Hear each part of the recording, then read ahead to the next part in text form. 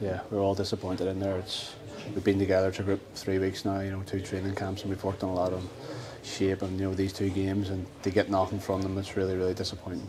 Yeah, well, I just, when the manager gave me the nod, I just try to make an impact like I did the other night and try and play my own game, but it's a team game and it's a bit results based, and we really are disappointed. I had the ball in the corner, thought it was foul, but we shouldn't be conceding really sloppy goals, and that's 3 games in a row we've conceded 1-0.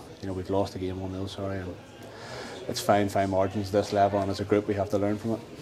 Yeah, like I say, we're a tight-knit group in there. We all like to spend time with each other, and what we work on the training pitch with the manager, we try to bring it into games, but at this level it's just such fine margins, and like you say, if you don't take your chances and you get punished at the end there, it's really, really hard to take.